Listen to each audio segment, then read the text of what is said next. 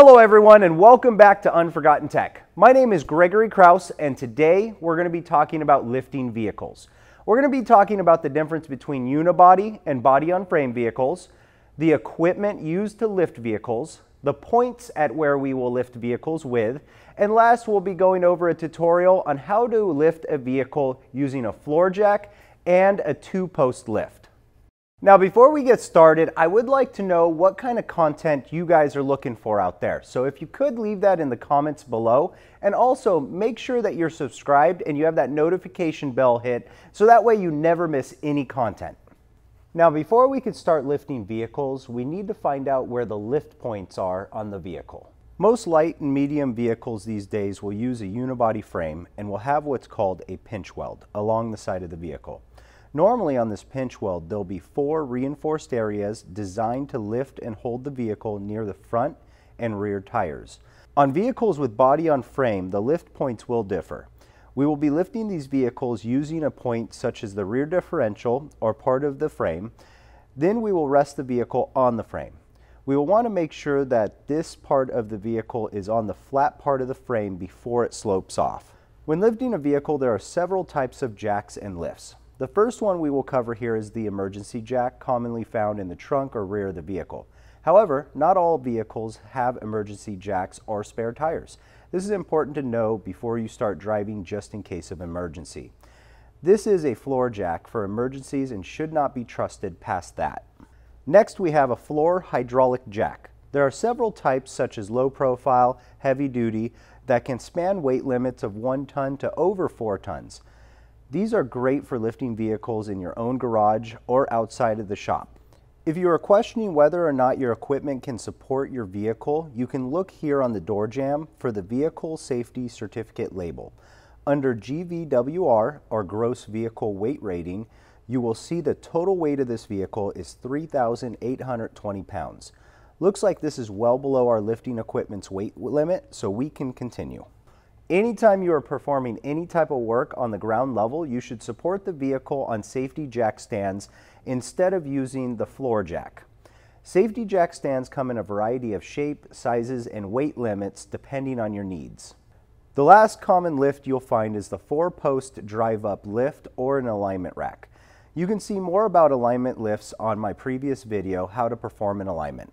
For the job of lifting a vehicle, we'll need the following PPE: safety glasses, closed-toed shoes, and be free of loose hair, clothing, and jewelry.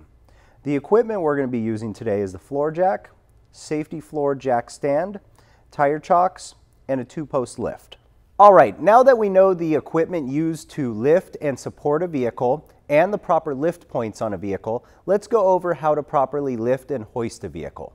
The first step in lifting a vehicle using a floor jack is we want to make sure that we're on a flat and secure surface. We want to avoid surfaces such as grass or dirt, as the jack or the jack stands can sink into it.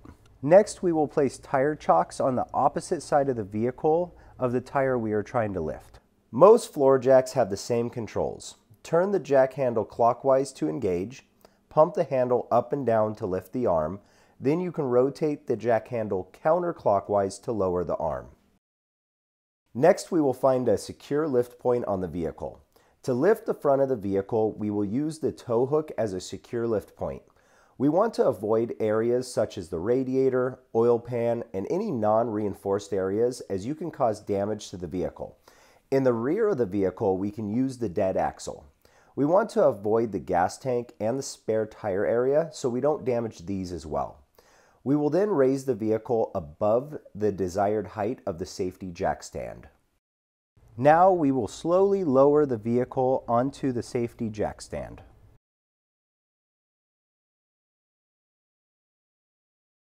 Then we will give the vehicle a slight shake, making sure the vehicle is secure. At this point, you can work on the vehicle safely or repeat the process to lift more of the vehicle into the air.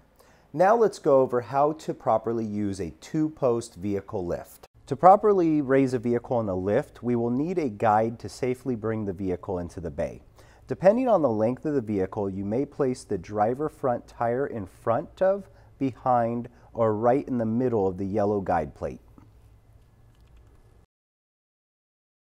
We will then place lift arms directly center and below the lift points.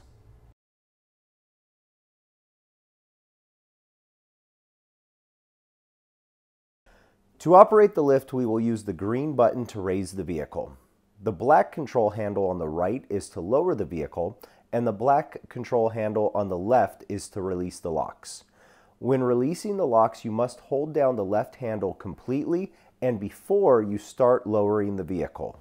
Then we will lift the vehicle about 2 inches off the ground, then shake the vehicle to make sure it is secure on the lift. If it is questionable at all, lower the vehicle and reset the lift. We will then lift the vehicle up to the desired height, then lower it on the locks. At this point, we can now safely work on the vehicle. Note that if you are removing a large component such as an engine, you may need to support the rear of the vehicle using a jack support post, as weight will shift on the vehicle. In order to lower the vehicle, we will have to raise the vehicle off the locks about an inch or two before we pull the release lever and then lower the vehicle.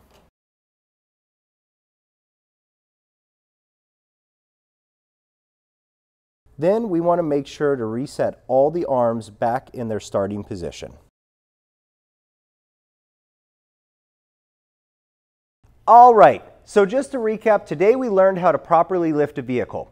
We learned about the equipment used to lift and support a vehicle. We learned about where the lift points are, and then finally we went over a tutorial on how to properly lift a vehicle using a floor jack and a 2-post above ground lift. Well, my name is Gregory Krause from Unforgotten Tech. I want to thank all of you for joining us today, and remember, be strong, believe, be unforgotten.